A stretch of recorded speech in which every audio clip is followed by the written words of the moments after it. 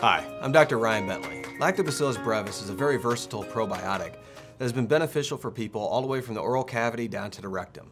In the oral cavity, it helps improve your overall dental health by decreasing cavities and maintaining a good balance of good bacteria in the oral cavity.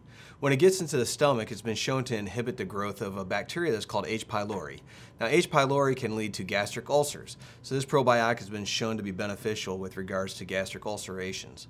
It also helps people with conditions such as inflammatory bowel disease, which is also known as Crohn's and ulcerative colitis, and also people that suffer with IBS with diarrhea and constipation.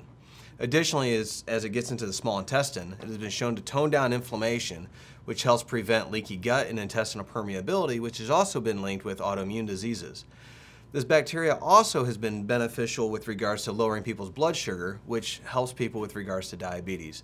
And lastly, this bacteria has been shown to be a benefit with regards to helping produce certain vitamins in the body, such as vitamin D and vitamin K. So as you can see, this probiotic has many functions with regards to our overall health and well-being, and is a great probiotic for people to take.